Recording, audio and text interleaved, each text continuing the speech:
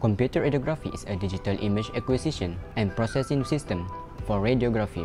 It uses of computer and laser technology. Computer radiography image can be recorded on laser printed film or transmitted and stored digitally. This technological change has a significant impact on hospital, which is operating cost and efficiency.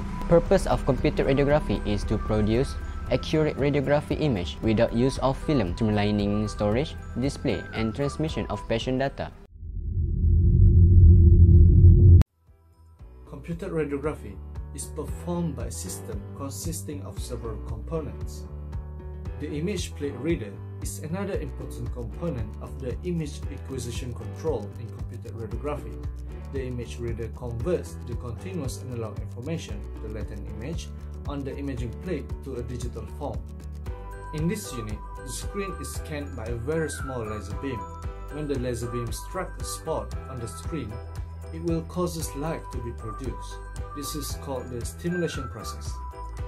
The result, an image in the form of light, is produced on the surface of the stimulable phosphor screen, where the light detector will measure the light and sends the data on to produce a digitized image.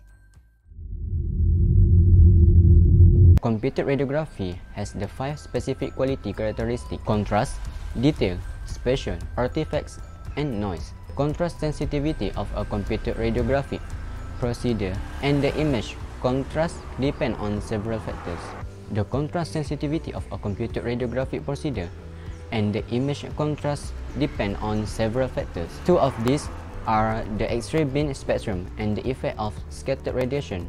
Unlike film radiography, computer radiography is the ability to adjust and optimize the contrast after the image has been recorded. This usually occurs through the digital processing of the image and then the adjustment of the window when the image is being viewed.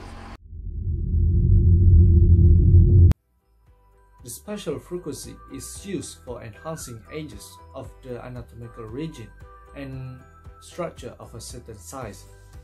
The image processing improves the diagnostic accuracy and expand diagnostic scope. There are two types of image processing that are involved. First is the gradation processing, which used to incline the gradation curve, shaping the gradation curve, and many more. Second is the spatial frequency response processing. We use it to determine the frequency to emphasize in frequency processing, the shape of the emphasized curve, depending on the density of the frequency processing, and the degree of emphasis in frequency processing.